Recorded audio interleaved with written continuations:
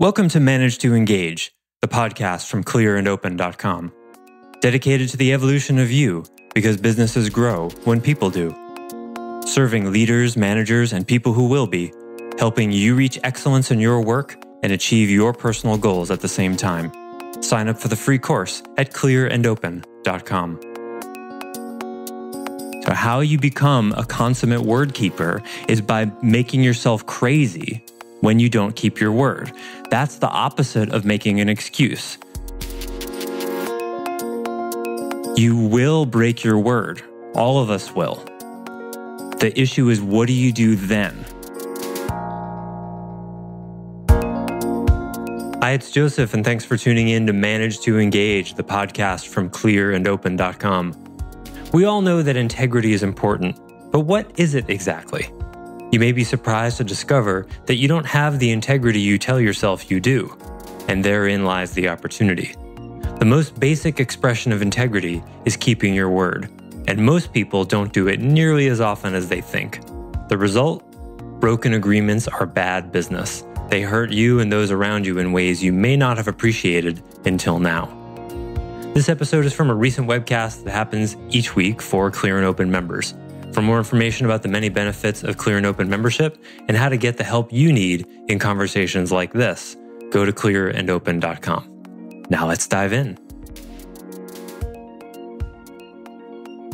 Now, if you ask 100 people what integrity is, you'll likely get 100 different answers. Integrity is such an interesting concept because everyone will agree it's really important, but nobody has any clue what it is. Well, not nobody, that's an exaggeration. Most people can't define it, but they'll tell you how important it is.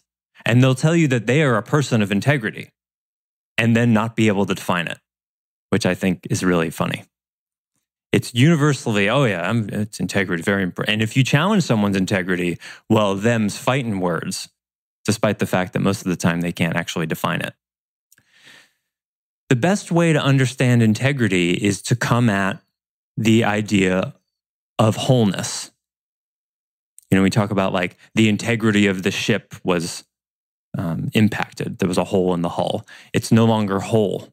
There's a hole, so it's no longer whole. When the integrity of something is disturbed, its wholeness is somehow undone.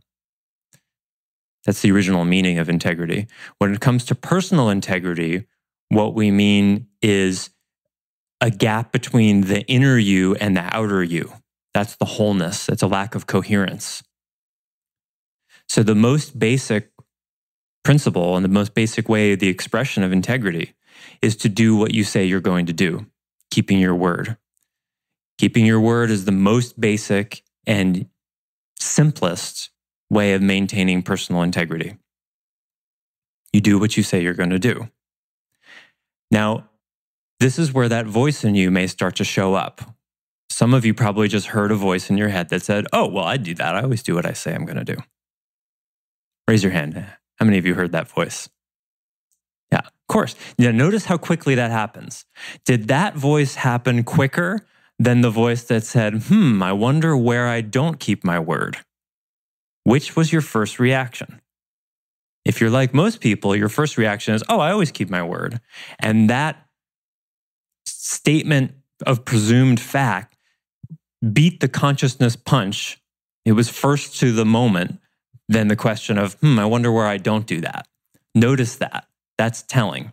And it's totally natural. And that's resistance. That's resistance. It's fine that it's there. But now this is a self-management moment. Set it aside and go, yeah, I know what you think, but I couldn't do it 100% of the time. Or I really want to discover where maybe there's some places where I don't. So I'm going to go into some more detail about what keeping your word means and what it doesn't mean, and keep trying this on. Like I said, look for where you don't embody it, because that's how you get better at it.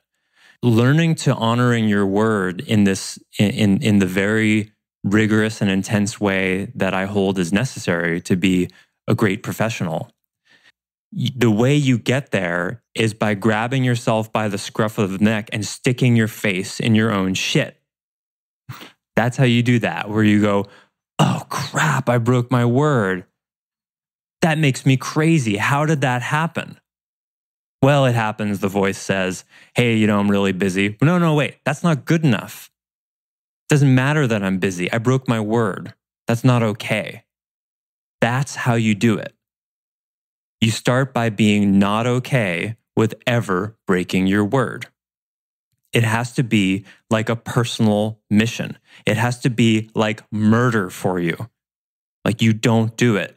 Like you just killed someone in a drunk driving accident and you were drunk. It has to feel like that. It has to matter that much. The reason it has to matter that much is because we live in a society that doesn't give a shit about it.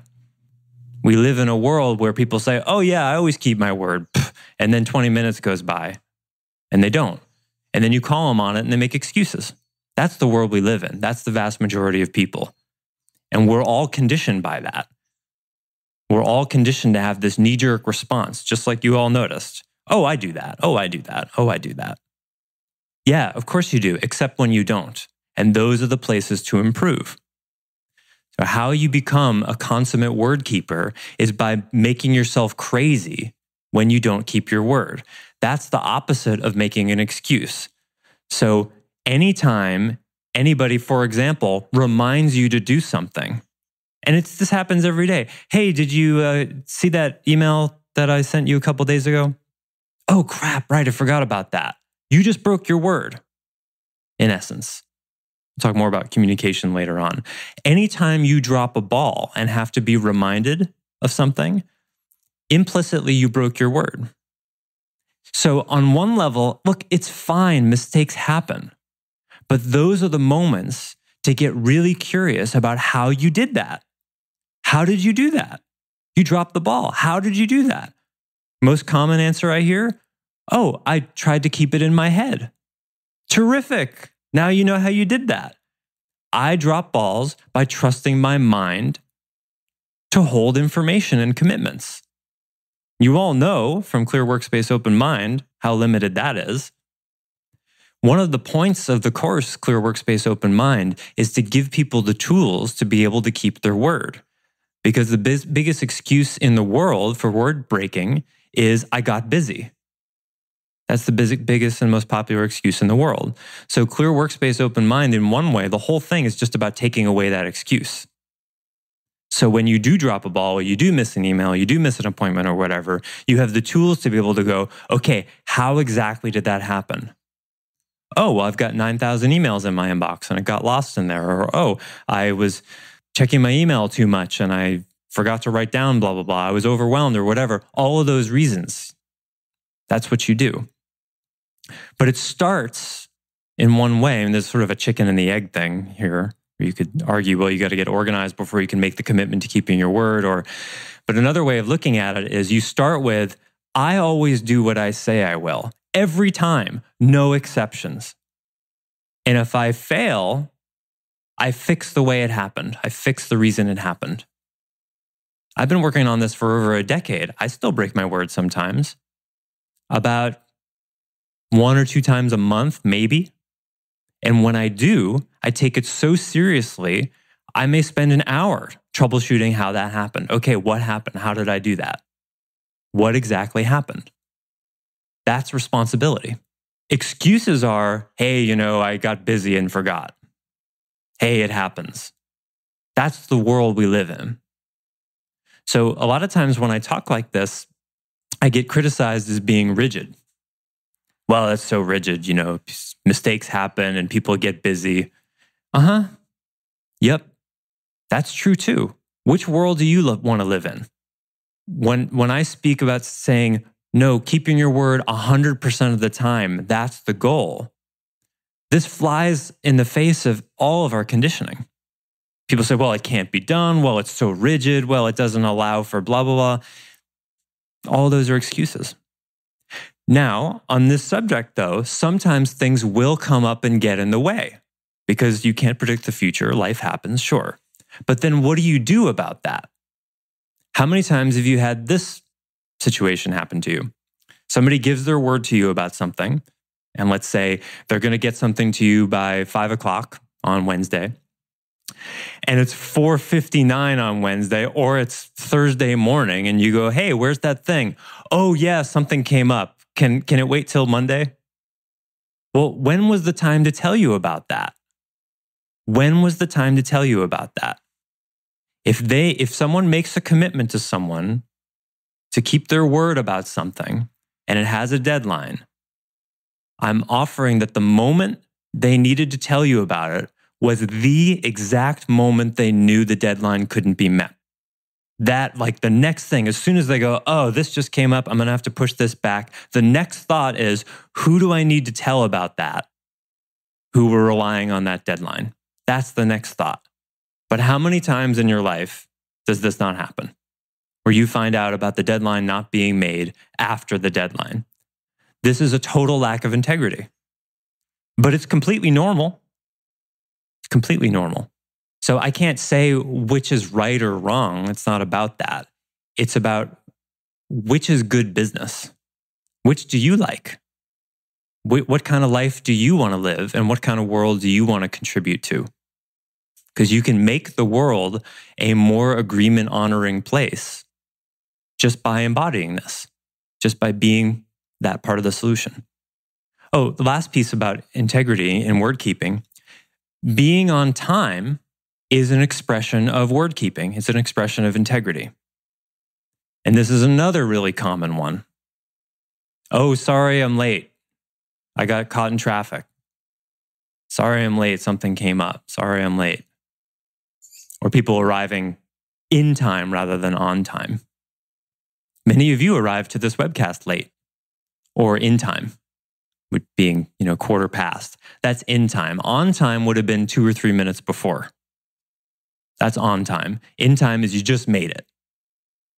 And that's a form of not keeping your word. Now, I don't necessarily have a judgment about that. It's up to you and how you want to live your life. But what I'm offering here is, first of all, being in time. One of my main motives for not being in time, just in time with this hurried thing. Do you like the experience of being in time? Do you like the experience of just making it? Do you like the experience of walking into the meeting and most of the people are already there and you're sitting down and kind of scrambling yourself to get focused? And do you enjoy that? Is that the kind of life you want to live? It's up to you. But being just in time or chronically a little bit late is a classic expression of overwhelm. And one of the reasons people do it is to get this kind of energy out of it. You see what I mean? It's like the lateness, you can sort of feel it. Like when you're a little bit late for something, it gives you a little bit of an adrenaline high. When you're scrambling in your car and you're got to get going and, you're passing people on the road to get there on time. It's in one way, it's not comfortable, but in another way, it's a little bit of a high. There's an adrenaline rush to it.